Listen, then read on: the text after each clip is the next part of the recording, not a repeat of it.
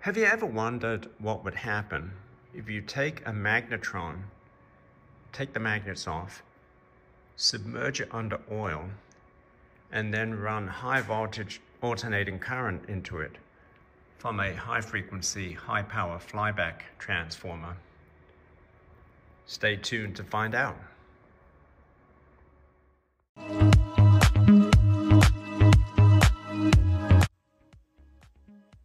Today I'm going to talk about this magnetron, which I've stripped the magnets off and only left a tube behind. Had many comments on the videos that I posted generating microwaves and also generating X-rays with this tube. To generate the X-rays, I used a high voltage power supply which was DC, generated by a voltage multiplier at 40,000 volts to show that this tube could produce X-rays. One of the questions that I got was, what about using alternating current or even rectified high frequency AC? So I want to address that comment in this video. So in order to do that, I have a homemade flyback transformer. I'm driving it with this variac here. This is a 2 kilowatt variac. I have a driver, this is the driver circuitry for the flyback. And this flyback can put out tens of thousands of volts. So I've connected the output of this flyback across this magnetron, this stripped down magnetron. And we're going to use this Geiger counter.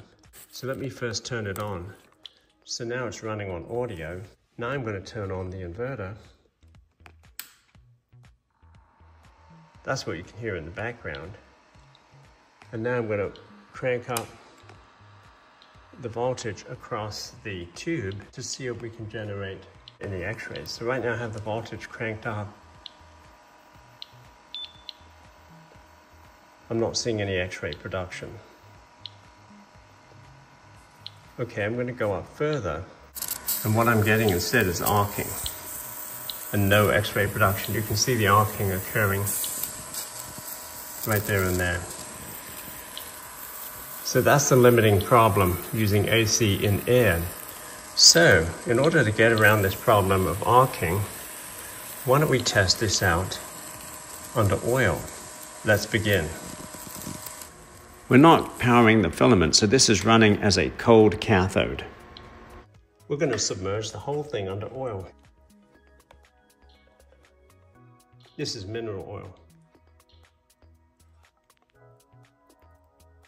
There we go.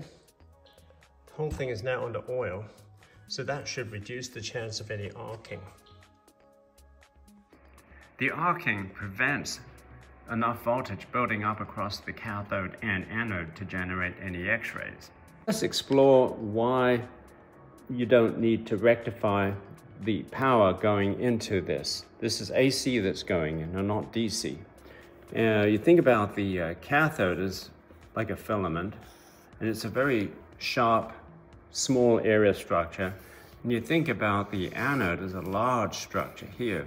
So when you put AC across this, high voltage AC, because the electric field on the cathode is much higher, because it's a small surface area, compared to the electric field on the anode, which is a large surface area, electrons are most likely to fly off the cathode towards the anode, and this will function as a cold cathode rectifier.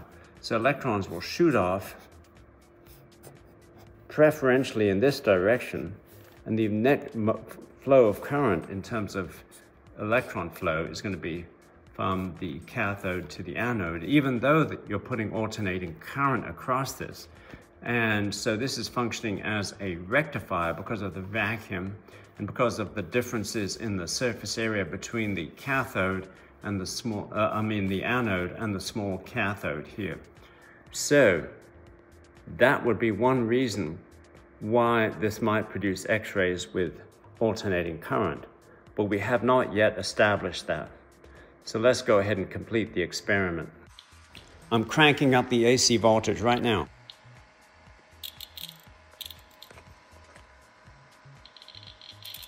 There you go, picking up X-rays now.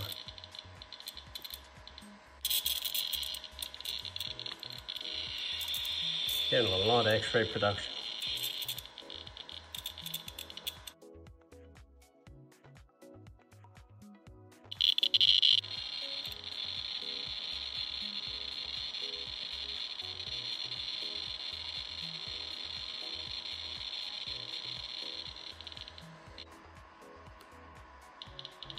Okay, I'm trying to slowly increase the voltage, but it's hard, it just jumps.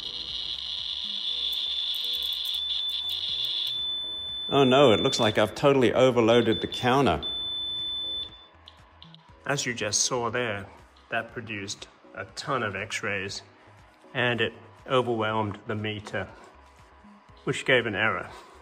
So, don't need any fancy rectification, just use an AC power supply, a high voltage flyback, and put your magnetron under oil to prevent any arc over on the ceramic, and you've got yourself a very strong X-ray source. Okay, what I'm attempting to do now is to very, very slowly increase the voltage so I don't overwhelm the Geiger counter like I did in the last experiment. Okay, I turned off the annoying alarm and sound.